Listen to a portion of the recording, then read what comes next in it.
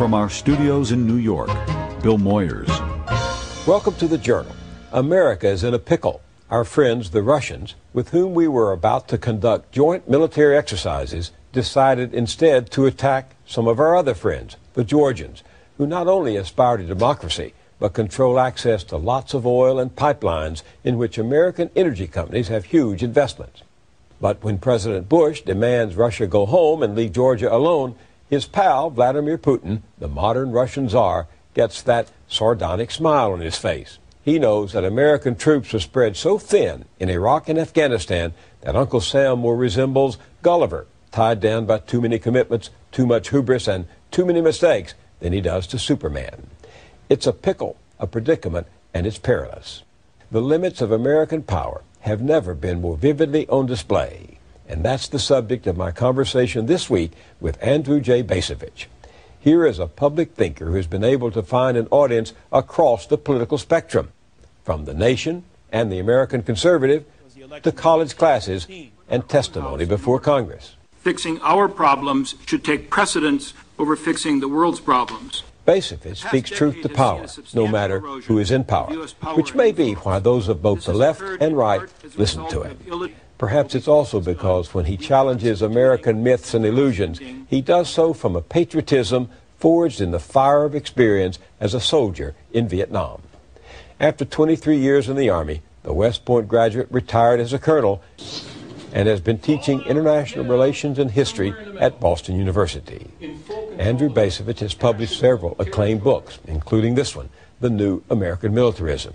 His latest is The Limits of Power, The End of American Exceptionalism. He's with me now. Welcome. Thank you very much for having me. It's been a long time since I've read a book in which I highlighted practically every third sentence, so it took me a while to read what is in fact a rather short book. You begin with a quote from the Bible, the book of 2 Kings, chapter 20, verse 1. Set thine house in order. How come that admonition? Well, I've been troubled by the course of U.S. foreign policy for a long, long time. And I wrote the book in order to sort out my own thinking about where our basic problems lay. And I really reached the conclusion that our biggest problems are within. I think there's a tendency on the part of policymakers and probably a tendency on the part of many Americans to think that the problems we face are problems that are out there somewhere beyond our borders, and that if we can fix those problems, then we'll be able to continue the American way of life as it has long existed. I think it's fundamentally wrong. Our major problems are at home. So this is a version of physician heal thyself?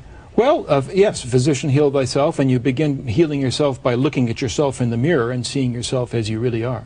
Here is one of those neon sentences, quote, "The pursuit of freedom as defined in an age of consumerism has induced a condition of dependence on imported goods, on imported oil, and on credit. The chief desire of the American people," you write, "is that nothing should disrupt their access to these goods, that oil, and that credit.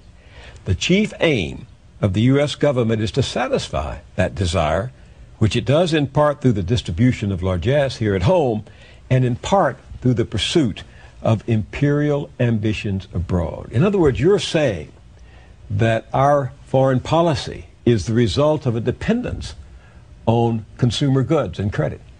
Our foreign policy is not something simply concocted by people in Washington, D.C. and imposed on us. Our foreign policy is something that is concocted in Washington, D.C., but it reflects the perceptions of our political elite about what we want, we the people want.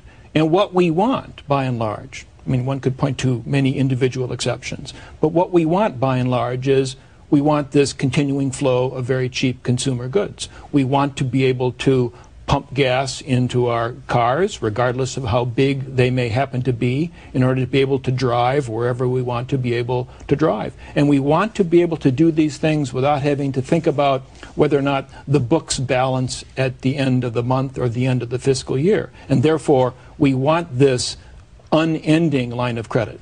You intrigued me when you wrote that the fundamental problem facing the country will remain stubbornly in place no matter who is elected in November.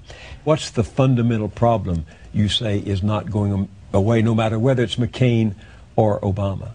What neither of these candidates will be able to, I think, accomplish is to persuade us to look ourselves in the mirror, to see the direction in which we are headed. And from my point of view, it's a direction towards ever greater debt and dependency. And you write that what will not go away is a yawning disparity between what Americans expect and what they are willing or able to pay. Well, explore that a little bit. Well, I think one of the ways we avoid confronting our refusal to balance the books is to rely increasingly on the projection of American military power around the world to try to maintain this dysfunctional system or set of arrangements that have evolved over the last 30 or 40 years.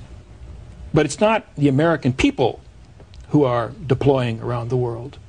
It is a very specific subset of our people, this professional army. We like to call it an all-volunteer force, right. But the truth is it's a professional army. And when we think about where we send that army, it's really an imperial army. I mean, if as Americans we could simply step back a little bit and contemplate the significance of the fact that Americans today are fighting in Iraq and Afghanistan, and ask ourselves, how did it come to be that organizing places like Iraq and Afghanistan should have come to seem to be critical to the well-being of the United States of America? There was a time, 70, 80, 100 years ago, that we Americans sat here in the Western Hemisphere and puzzled over why British imperialists went to places like Iraq and Afghanistan. We viewed that sort of imperial adventurism with disdain, but it's really become part of what we do.